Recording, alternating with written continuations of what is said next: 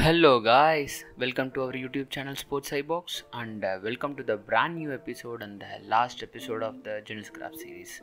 In today's video we're gonna see about how to connect to a JanusGraph using Python driver. So come, let's go to the video.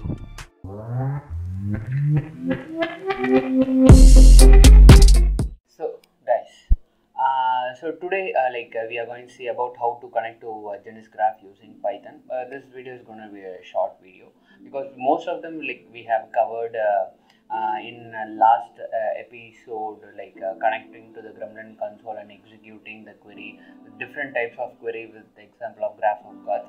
So the same thing you can able to achieve using Python. So not only Python, so if you could see here, I have opened the JanusGraph official documentation. So here you could what they have listed is currently you could able to connect to JanusGraph and query using these three languages: Java, Python and .NET. Upon these three languages, JanusGraph supports mostly for the Java.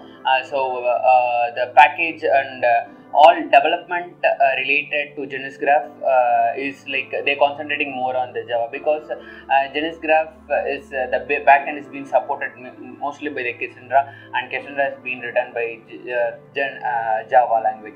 So the driver are rich in Java when compared to Python, but today we are going to see about Python. So it is a similar way of connecting both in Java and Python. So let's see how they have started connecting using Python. Let's start exploring this. So first, make sure Python has been installed in your system. So let me give Python here. So I have a 3.8.3 version. So Python has been installed. Now let us install this gremlin version. So pip install and gremlin equal to the 3.4.6 shows what version you want to install the gremlin Python driver. So gremlin Python is nothing but the driver. So if you see here, it has been installed successfully. Now let start write the code. So either you can write a code using the editor, or you could either using shell. So in today's video I will show you how to write the code using an editor. So whatever the editor that I am using currently is a VS Code Studio. So it will be more user friendly in helping in debugging the Python code, as well as the linting. All these additional features will be rich in VS Code Studio. So I prefer to write using VS Code. So if you see here, so let me create a new file called connect to JanusGraph.py.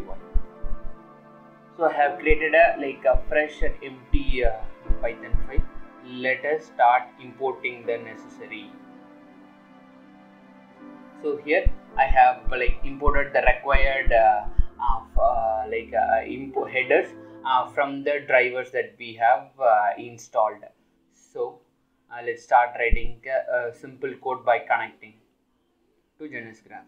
So let's start initializing it, and let initialize the connection. Then let us initialize the graph traverse. So let us start printing everything. Graph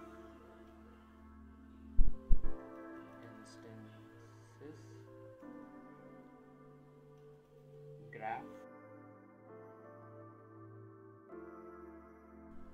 and connections.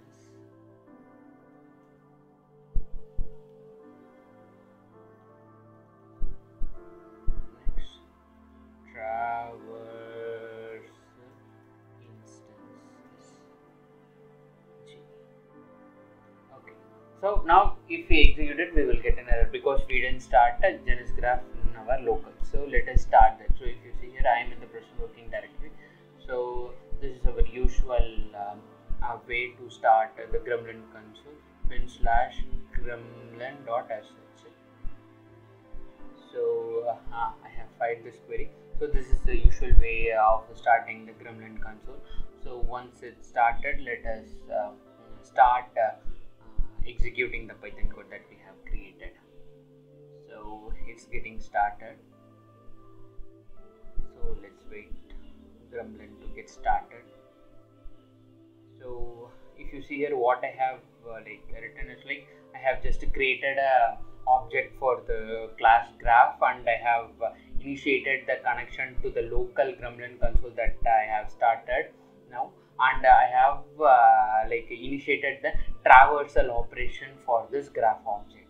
Then I am printing all these object instance to make sure it's been created or not. So it's getting started. Okay, now it's been started. So let's run Python. So let us check the Python version here also. Okay. So to execute Python, give the keyword Python and give your file name. So if you see here, graph instance is created, and the connection is a remote connection, like on the traversal instances, a traversal object is being created.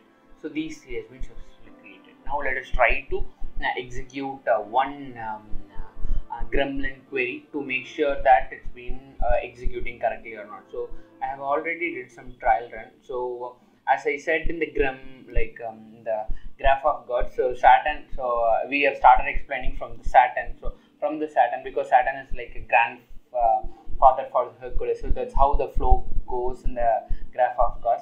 So but if you see here, they have started with an Hercules, but let us begin with the Saturn itself. So let me print this. Saturn exists.